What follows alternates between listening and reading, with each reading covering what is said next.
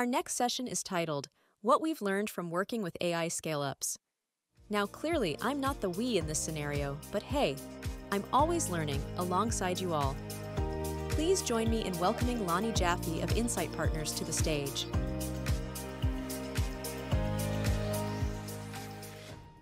Hello. Good afternoon. I'm Lonne Jaffe. I'm one of the managing directors at Insight Partners. So I joined Insight about 6.5 years ago. I used to be CEO of an Insight portfolio company that was called Precisely at the time, now called Precisely.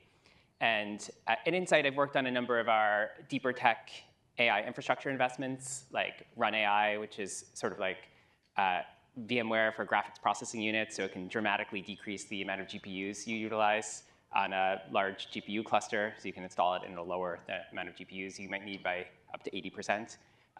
Deci AI, and a number of applied AI infrastructure investments. Today, I'm going to talk a little bit about some of the things we've been seeing over what was a pretty wild year in AI since our last conference from an investor perspective.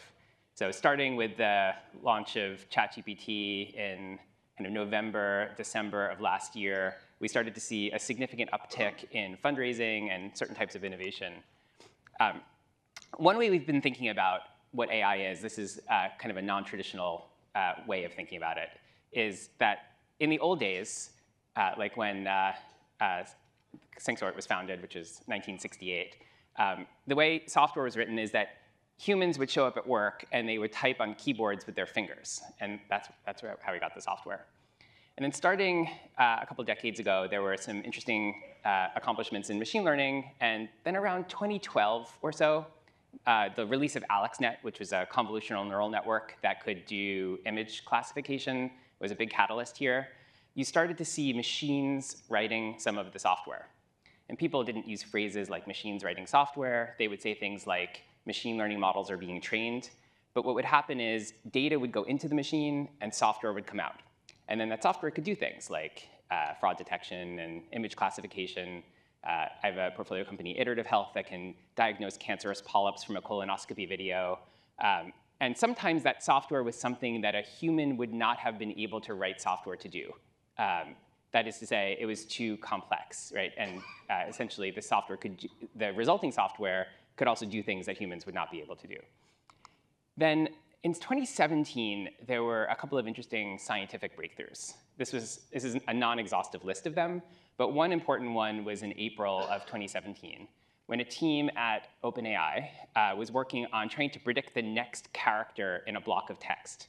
And they were feeding, it was an unsupervised system where they were feeding a neural network, in this case it was an LTSM, with a large amount of, basically Amazon customer reviews.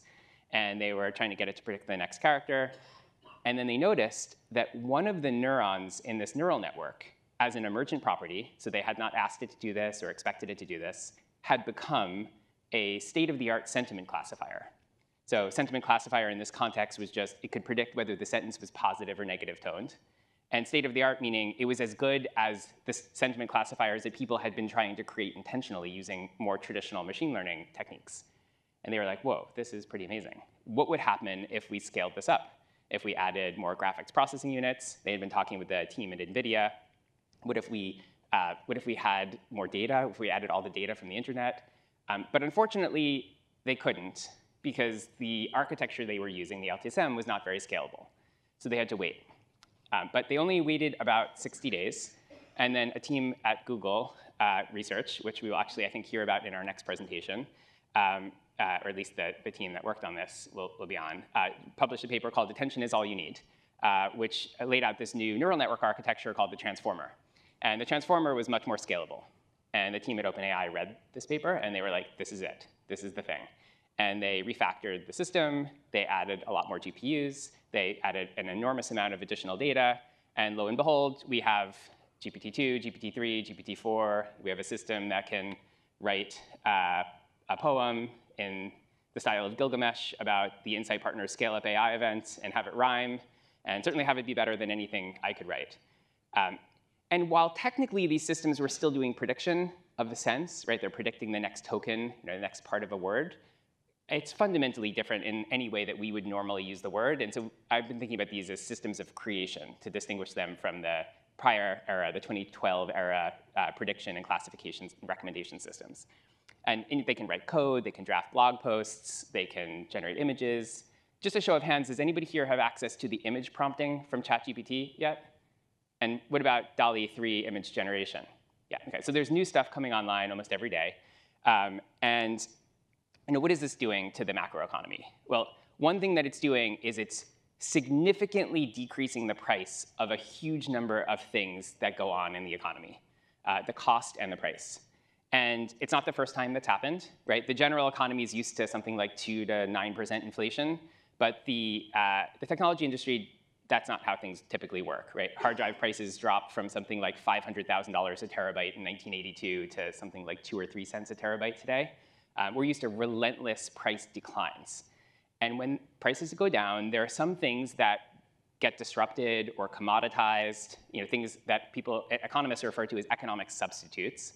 And then there are some things that actually become significantly more valuable when the price of something declines. This is what economists call economic complements. An example might be an electric car has a battery, and when the battery goes down in cost and can go a longer distance for a given price, the electric car doesn't become less valuable. It actually becomes more valuable, right? All of a sudden, it becomes a viable consumer product, and you can travel longer distances.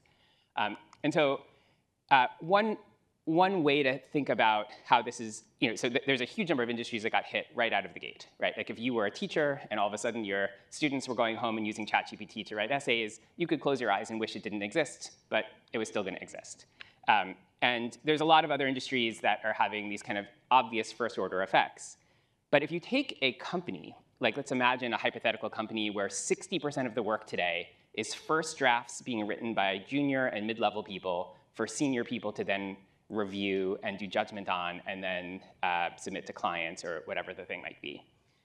What happens if all of a sudden something like GPT-4 or GPT 4.5 can do the work of those junior and mid-level people, just the first draft, right? It's not doing a final product, but it's just producing the first draft faster, better, and cheaper.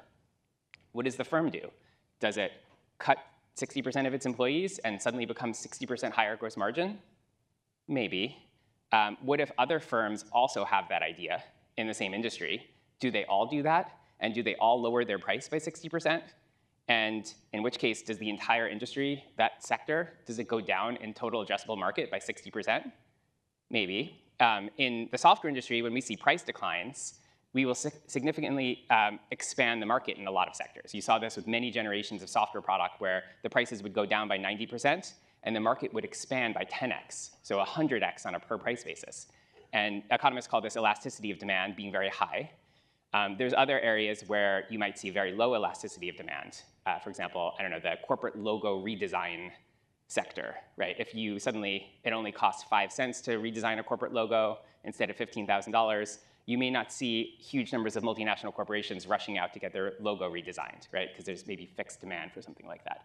And we've been going industry by industry and sort of unpacking some of these second and third order effects because the stakes are extremely high, right? If you just imagine a 5% EBITDA improvement on the S&P 500 and you put a relatively low 12x EBITDA multiple on that, you're talking about trillions of dollars of value that different types of companies will try to capture in various ways. There's 2 big shifts that I want to talk about that I think will be intuitive to anyone who's following the space, but it's worth calling them out explicitly. And the first one is, if anyone saw my talk last year, it's up on YouTube if you haven't, we have this 3-layer framework, infrastructure being the first layer, AI applications being the second layer, and then the third layer is a little bit more complicated. I won't get into it here. But the one effect of the power of the foundation models that are being provided over the internet is that an enormous amount of capability has moved from the application layer into the infrastructure layer and can be consumed as a service for relatively low cost, even though it's higher cost than other types of infrastructure. So for $50, you can get enough GPT-4 tokens as it would take a human to read in 2 weeks or so. If you have $50 on GPT 3.5 turbo tokens, it'll get you enough tokens as it would take a human to read in a year. And it can do things like there was a study in JAMA where they found that expert human physicians ranked GPT-4 as both more empathic and more accurate than other expert human physicians in a study. It can do things out of the box with zero-shot learning or very lightweight fine-tuning or retrieval augmented generation that are extremely application-like with very little work. So we have a program called Inside Ignite, where we maintain relationships with key buyers, and we're talking to a lot of large multinational corporations. Even some of the companies that you wouldn't think of as like tech companies or software companies have been able to build and deploy products already this year into production that are very meaty and substantive with relatively small and sometimes fairly non-technical teams. The second big shift, which is maybe even more important, is just how much easier this technology is to incorporate into businesses than certainly any recent major technology shift that I can think of, but maybe ever. And you see this in the relentless release of products that we've seen from large existing software companies this year. But the impact of this on startups, like if you're a startup that's trying to, say, disrupt Adobe Photoshop, and your idea is that you're going to have a software product that's not Photoshop, but it's like a photo editor, and it will generate photos instead of just allowing you to edit photos. And then Photoshop releases generative fill, which we heard about earlier, and that thing not only allows you to edit photos and generate them, but also knows how to use Photoshop, right? It can use the tool, and it's lit up to the entire existing Adobe customer base, and it leverages their data asset of large amounts of images that they already own the copyright to, and they indemnify the customers against copyright infringement and things like that. It's going to be a little tough for the startup if it doesn't have access to the tool. And you see this with, I'm sure we'll see this with PowerPoint Copilot and Excel Copilot and others. And the way I've been thinking about this is there's a knob, and the knob is typically set to startup for most big technology shifts. It's a balance of power knob. And that knob has been turned towards the incumbents significantly. This is so far this year, we're only a few months into it. But this is just an empirical point about what's been happening. We've already seen startups get founded, funded, and then disrupted over the course of this calendar year. By incumbents releasing features. So that's a very big shift, certainly from an investor perspective, but has a lot of other implications as well. There are interesting moats that have started to show up. And probably one of the more significant ones is that kind of distribution and existing tool advantage that incumbents can have. And when I say incumbents, our portfolio companies are typically incumbents in this taxonomy, our existing companies. They don't have to be that big to have an amazing product with great craftsmanship that has the ability to do inference really efficiently. They certainly have investors like us with the permission to invest over long-term time horizons. They can already be enjoying some basic platform scale effects. They tend to have strong talent. And they can curate trust in a way that, sort of like what you see with Apple and privacy or Disney and children-friendly entertainment. The brands are not perfect, but you can build a reputation in this market especially is very important because people are anxious about AI in many ways for very good reasons. If you can build a reputation for building reliable products that are beautiful, that customers will love, that can be an advantage, and the foundation models can learn how to use these products, and vice versa. The products can learn to use the models. There is one class of startup that can be kind of interesting as a thread to pull on. This is what Kevin Scott from Microsoft has been calling, instead of making the hard easy, which is what a lot of generative AI systems do, instead making the impossible possible, but still hard. And these can be interesting startup areas because it was impossible before, there may not be an incumbent. And because it's still hard, there can be a technical moat that you can enjoy for a couple years as you transition into something that's more durable as a source of differentiated advantage, for example, like platform effects or network effects or some sort of data scale effect. Our portfolio company, Profluent, is probably a good example here, which is using ChatGPT-like language model capabilities to do protein design. There's a lot of really significant challenges around generative AI that we're seeing. A couple of points I'll make about this, though, just before I get into them. One is that challenges often represent startup opportunities, so we'd keep an eye on that. Certainly things like privacy and explainability have been that within our portfolio, even with classical AI systems. Another is that some of these challenges are proving to be much less durable than people think. So earlier this year, there was a lot of concern around language models not being able to do math, or people not being able to use these systems if they have sensitive corporate data, because I can't share my sensitive corporate data with a San Francisco-based startup. And by May, a lot of those problems were not totally solved, but significantly mitigated, right? You could get a private Azure instance with GPT-4 that was HIPAA compliant, and you saw large hospital networks using them for patient diagnostic use cases. Even though it's sensitive data, the prompts were kept encrypted, the responses were kept encrypted. You could do fine-tuning in your own instance. You saw the release of Wolfram Alpha and Code Interpreter and the ability to write Python code come out from these foundation models. And they can basically do math now, even though that seemed like it wasn't well suited to their architecture. That said, there are some durable challenges that have persisted for much of the year.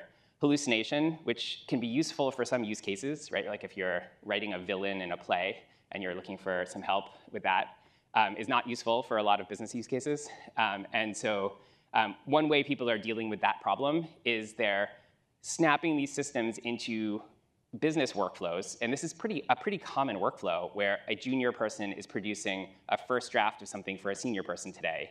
And the model is either helping or replacing the junior person. So that's one mitigation technique, is you have humans review the work, the kind of co-pilot model.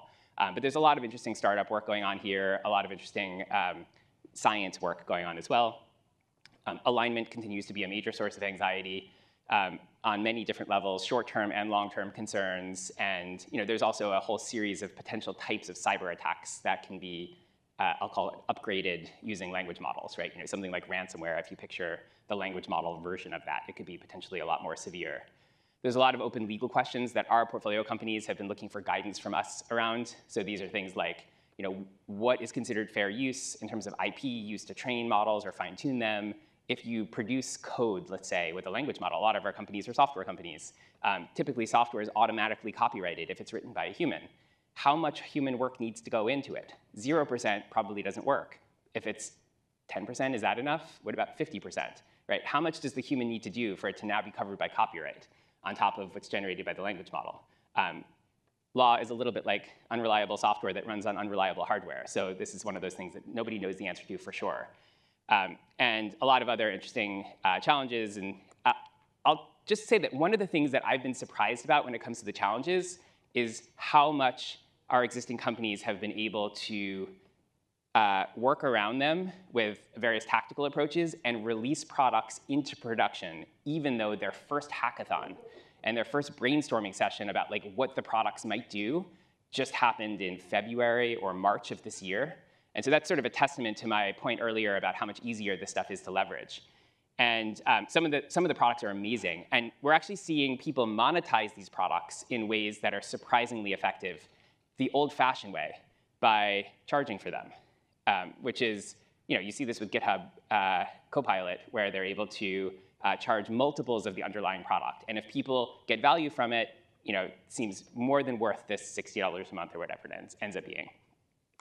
And then I would just also flag that there is an enormous amount of progress that's been happening in non-generative AI this year that's been kind of under the radar because of how much attention has been given to the generative AI. One area is computer vision in healthcare, where we have multiple portfolio companies that are approaching human-level performance in computer vision tasks. And when you pass human performance in a healthcare computer vision task, it's no longer a small efficiency improvement. It's like a phase change, like ice turning to water. And you're seeing this interesting progress in robotics and a number of other areas. And then I'll wrap up with just a point around how there are people who will have really strong opinions on the topic of something like, will large models that are proprietary versus small models that are maybe open source that you can fine tune more easily and that will have cognitive abilities that will catch up, and while they will never be able to memorize as many facts because they don't have as many parameters, you don't want to memorize facts and parameters anyway. But the answer is people mostly don't know the answer to these questions and many others. These are known unknowns, and that's OK. It's almost as useful to know what things we don't know the answer to as the things that we do. And we're all going to be on this journey together over the next few months. I think it's going to continue to be a pretty wild time. And thank you for joining the conference to help us all learn about this together. What an insightful